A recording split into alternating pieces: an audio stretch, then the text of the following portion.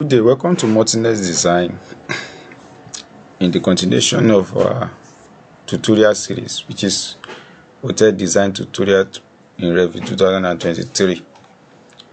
In this particular, we are going to touch a lot of aspects like staircase, slab design, and so on and so forth in this particular training. So endeavor to watch to the end, and at the same time, click on subscribe button at the right corner of the screen and subscribe to our channel if you are new, and if you are one of us, kindly share your comments and help us share the videos and so on and so forth. Thanks. So we'll continue. So go to level 1, click on architecture, click on floor, and say floor architecture. So from where you'll be able to draw architectural slab. So the first thing is that if you want to know the thickness of your slab, you can click on this edit type and check the thickness, which is 200 millimeter, which is okay in normal standard slab. So you click on your pick to sketch it out. So now click.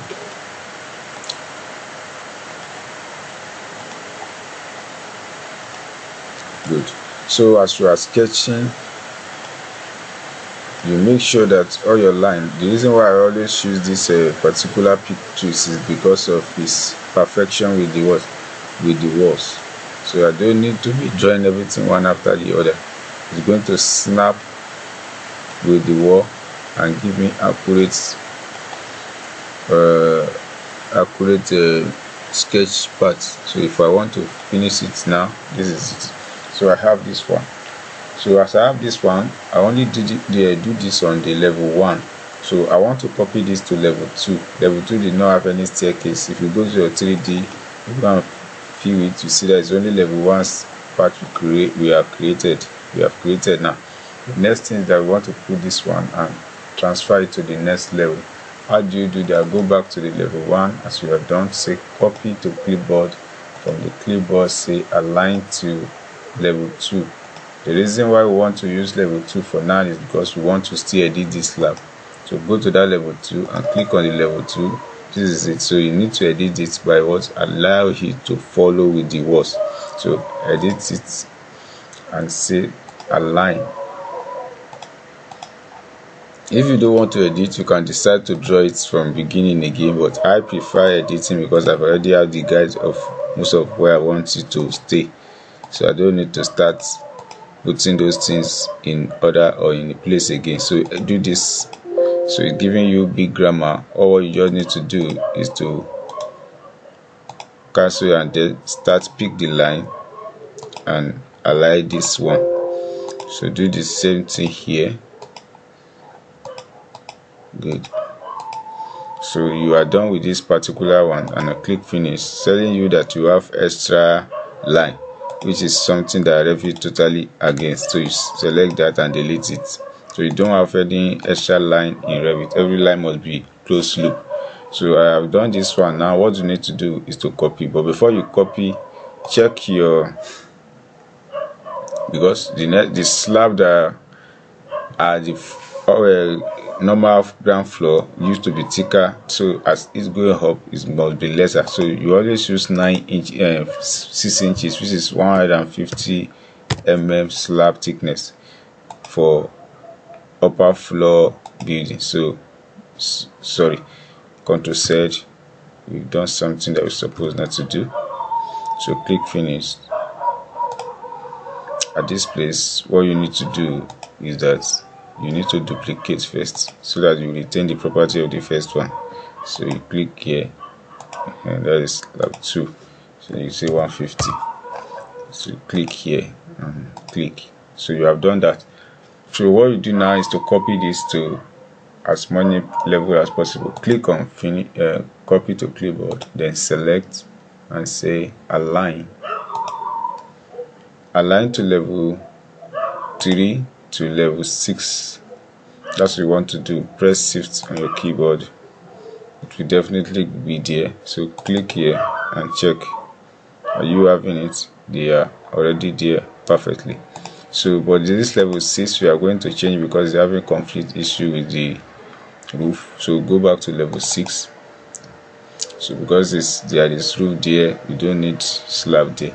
So what we do is that you trim all those sides that are not wanted. So after you've done with that, then you delete all these extra lines that are not needed in our design.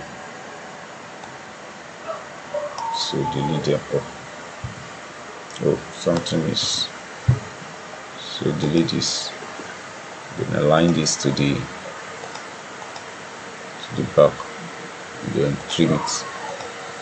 Good. So yes, save this particular building. Now as you have done this, so copy this to clipboard and say paste it to level 7. Only have it in level 7, we can't have it in level 8. So you go to 3D, look at it from level 7. Yes, that is it. So that is what we are able to do in this particular space. So now we want to work on our staircase. And how we will do that? The first aspect of staircase we want to do is this first one. So all our circulation and mechanical aspects going to be on the same group, because we are going to have lift according to the rules of high-rise building. If a high-rise building is more than a 2-story building, the next is to have a lift that will convey them to as much as possible. So we are going to create lift at this space as well. So before then, now let's go create the first staircase. So you click on this and say stair. In the stair, I have to sketch this sketch. I want to use my home. So if you are using lower fashion, there is method to do that one. You can use it right from the beginning. You see the sketch parts. Sketch your stair. But this one is because the Revit 2023 have been modified. So now I want to use first the boundary to do this. So I select the peak line. So I select the peak line and I select this peak line. So here I want to modify this particular one, and the reason why I'm doing it is because of this particular align method. So I want everything to be parallel. I don't want an issue with anything to have. So I'm taking 2500 widths. Good. Now I will box it out here now by trimming up. So the boundary is the boundary for staircase, telling you already that you have created a 0 riser. So that does not matter. So you click on this, click on riser and start creating riser. From here, start from the middle like I have said to you. Always look at that dotted line. So whenever you see them, it's telling you that okay, it's parallel with one particular line. So I'm using 120, which is the width. So here now I want to offset this to something like 300. I want to use for the staircase. So if you don't have 300, all you just need to do is to edit it from here, the offset. So you'll be able to do what you want to do. So I'm creating it about, that's number 4, 5, 6, 7. You are getting the number here. How many have you created is telling you that okay, 16 still remain, which means that you have not created anything. Does not mean that you have not created anything. The simple idea is that the boundary has never been joined with this, so it has never for one been recognized. So now what you need to do is that you count the number of risers you have created. 1, 2, 3, 4, 5, 6, 7, 8. I want to create 10, 9. Okay, let it be 9 for now. So I also have done that. So I want to move this, then move them backward. So copy from here. Copy, move from here. If you copy, you will duplicate. So you just move them. So you have them like this. So trim it. So as you've done that, select all the riser trim the boundary, let them all closed. Okay, so now what you do is to select all the riser. After you have selected the riser, click on mirror and go to the boundary line, center line. So let it flow according to when that broken line is there to tell you that okay, it has already picked the parallel line. So that's the mirror you have done. You are still seeing that there is no any improvement. So what you need now is to draw the boundary. First draw this from here to here, and the second one is that you draw it from here to here. So the boundary has been created, but have never been recognized. The reason is simple. This close must be removed. Delete it. Then you need to do what? Begin to align them together with this. Align them with this. So you have created the boundary, not complete. So boundary, now you click here and say join this together with this. Good. As you've done that, you are seeing that the total number of boundary has increased. So that is how you create. The moment everything is inset, the number will change automatically. So take note of that. Now what you do now is to finish. No, don't finish yet. You need to draw the parts to which this will flow, because you finish it here, it's not going to follow any parts of which you. So I want to follow the part from here outside, inside. So never allow your part to be more extended than the what's it called, the riser that you have drawn. So you click finish. So this is created. As this one is created now, a successful design has been done. So as we have it here, you can click finish and see the whole thing is set. So I want to change this. I'm using monolithic stair, which is okay for me. Now I want to do certain thing. Instead of me repeating and copy this one, I want to choose a lot new method in which has been used. So what I do is that I go to section. I will draw a new section. So now that is parallel, you click here and say go to view. So that is the section I've done. What is telling us here is that this particular stair is longer than the stair. So with how many? With 2 steps. So you're going to edit that and say double click on it, go to the level 1 or level 2 where you can see it, and remove these two, this particular 2, remove it here. So we do the extension by closing everything together. Good. So I want to adjust this particular one, so you make sure you adjust this individually. Good. So I click finish and I go back to my section, which is what I have done. Click section, and you see, so I have it in snap. So this is what we have done here. So the next thing, that select this. As we have selected it, you will select the level where you want it to jointly go to. So you click on select level. So you are going to select all those levels together, that level 1, by pressing shift on your keyboard or pressing control. You select level 1, select level 2, and select level 3. I will not allow you to go beyond that because I'm not using it on level 7 and level 8. I just want to use it on that particular level. So now you say connect. So as you have connected it, now you just say click finish. So can you see you have all of them joining together? So anywhere you are seeing these steps, they replicate themselves from level 1, 2, 3, 4. So that is the beauty of this particular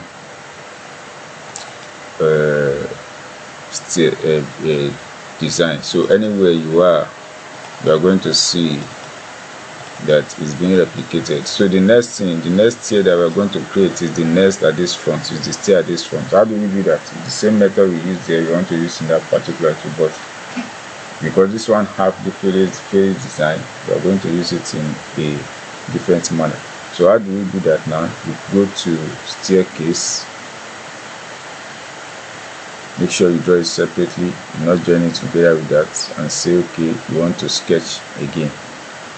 So how do you do that? Is that you create the boundary like we have said. Okay, this is the path I want you to follow, and I'm creating it. So the next thing is that I want to create it to have the space. So offset this and say I'm using 1300 this time around. Good. Okay, I have the parts in which it flow to. So I want to start drawing the riser. The first riser I'm going to draw, we start from here. Now I'm going to create something like 20 straight up. So now I want to offset it by clicking 300. So I'm offsetting this riser.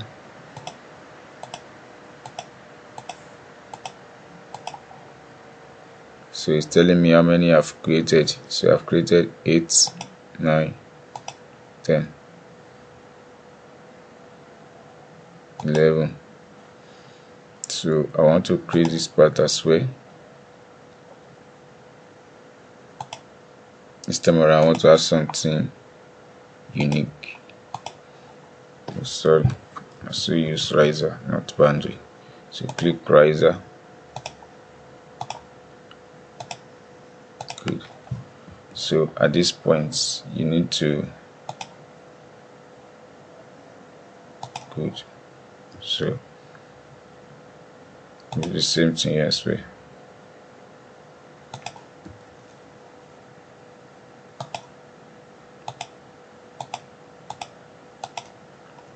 Good. So you do the same thing here, riser.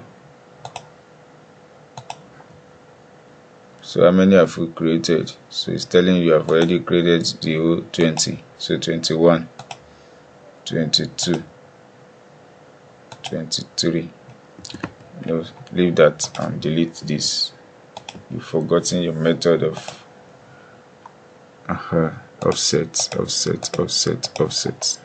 So this one is more. So what you need to do is to reduce the number here.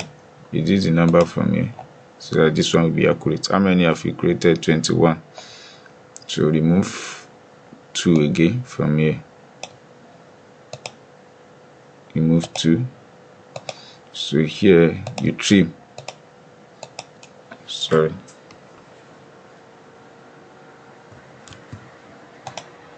So click trim. To trim this. Trim all. Good. So they are set. How do you do that? Click finish. What is it telling you? Can't finish sketch because the part has not been there. So go back there and click on parts. So we have said draw from here, draw it here, from here, draw it here, then from here, finish it here. So finish. Good. The part is set. So now depends on how you want them to flow. Click finish here. Still having the same. The ray is not continue. So why the ray not continue? Go to magnetic, put it there. So finish it. Leave the ray alone for now. So shift this backward so that we can capture the whole staircase as well. So go to view. Can you see this is the staircase? This is the part in which it flow. I don't want this part. So what I need to do is to toggle this and flip the direction. Can you see the direction change? So I want you to start from here, come to this place. So now what I want to do is to remove the 2 staircases because they are too much. So click here and double click to extend and say go to level 2, level 1, and remove 1 from this. Remove this one and remove this one. So trim it back to where the way it's supposed to be. Trim them back. Then return the parts to the boundary of riser. So if we finish it here now, we're going to see the way it flow. So this is it. So select them, it flow from here going up. So that is how we do it. So go back here and say go to. So this is what you have created. The staircase has been done. So it's not finished. The same method we used to create this, the same method we are going to use to create this one too. So but this time around we are going to level 7. So you click here, select, and say select level. So you begin to select from level control, level 3, level 4, level 5, level 6, and 7. So that's where I want you to connect. Say connect and say finish. So I have it from 1 to 3 to 7. So that is the mechanics of this building that we have done. So you can now extend your grid, drag them up. So you've created staircase in this particular design with a simple realistic method. So what you need to do is to follow us through to the next stage where we are going to create a lot of things together. So as you have done this one, you later edit all your slab by bringing them to this point, but this beyond the scope of this particular building. We don't want to bore you with a lot of something, so try towards the next where we are going to continue to develop this to a suitable level.